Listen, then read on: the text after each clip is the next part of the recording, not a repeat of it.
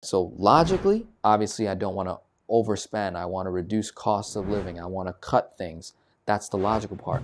But spiritually, emotionally, let's amp up our giving mindset even in the midst of a crisis. And you'll be surprised that attitude, how far it'll take you into real abundance and wealth. And this way, you never stop. So when you do get to the top, you don't become greedy. You just continue to become a more abundant giver because you learn how to give when you had so little. If you learn how to give with little when you're at the highs of your life, you're gonna be able to give even more.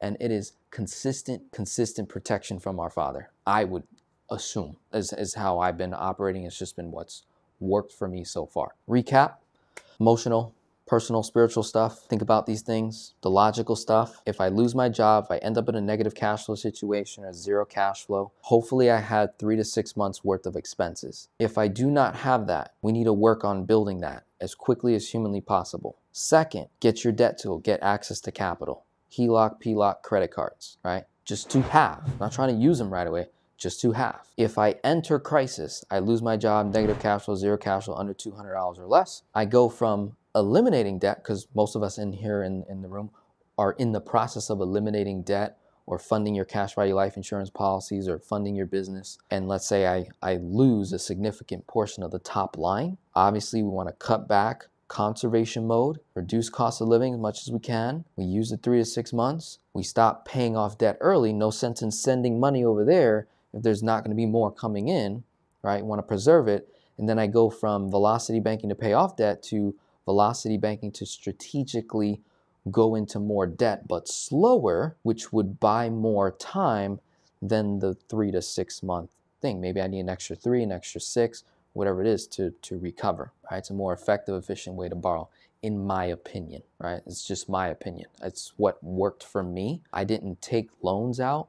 When I was in a negative cash flow position, I was leveraging my credit cards on 0% effectively and efficiently. I was running bills through the credit card, and then I was pulling from the line of credit to pay the credit card off in full. And then whatever income did come in while I was recovering from the crisis, I dumped it, parked it right into the line of credit to reduce the interest and the payment itself. That's it. Then Finance Geek Ministry, from now all the way into Q1 of next year, if you fall under this, you just reach out to me directly. You have to be in Finance Geek Ministry. It's totally free. You sign up. You're part of that. Boom. You do the work that I talk about. You're going to get access to me one-to-one. And then I'm going to have dedicated live group sessions where we just, you actually have to participate. You come off the mic and you say, this is my situation. Here are my 4 major numbers. This is what I'm currently working with. Here's what's going on. And then I'm going to ask questions. And then it's going to be in a group setting. We're all going to come up with ideas. And then who knows? Minor might say, hey, I know someone in your local area that could probably help you with that.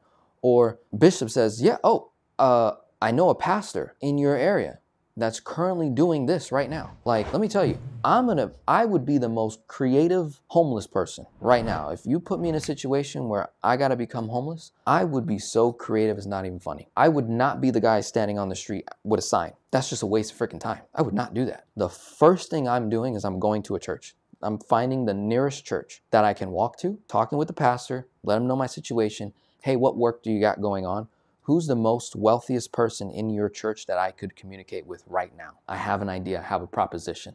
Likely that successful person is somewhere in the world of sales and marketing. I said, listen, all I need is a mic, all I need is a camera. Tell me your product, what's your service, put me to work. I'll clean your floors, I'll clean your house, whatever it is. I just need some place to stay. I'm getting creative. Trust me with it. You put me in a homeless situation, you get rid of all my tools, all my assets, all my contacts. I am not going to be standing on the street with a sign asking for help. That's a complete waste of time. I'm going to spend majority of my day communicating with a church.